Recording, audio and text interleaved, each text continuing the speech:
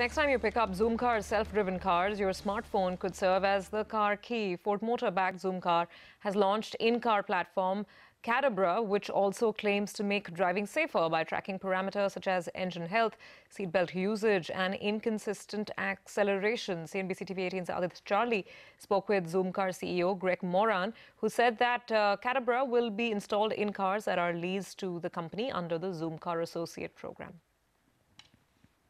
Effectively, what we want to do here is create a much more seamless experience for both the customer as well as the associate. And that starts from just at the time a customer is reaching a car for his normal booking, he actually can use his phone through the app itself, through the Zoomcar app itself, or through a simple SMS, or even through Bluetooth, can actually lock and unlock. So he can unlock to start and go off, have his booking, and then at the very end, he can just lock it with a simple tap on the app. And the best part is there's no friction, there's no necessity to have human interaction to kind of slow down that process. What we're actually giving you, though, is an opportunity to get more real-time feedback on how you're performing, whether you're kind of harshly braking or you're accelerating too fast. So that is really what it's about for us. And then over time, we can look at gamifying that and comparing that with your friends and say, oh, well, I was actually a much better driver than you. And that's where the social elements really come into play.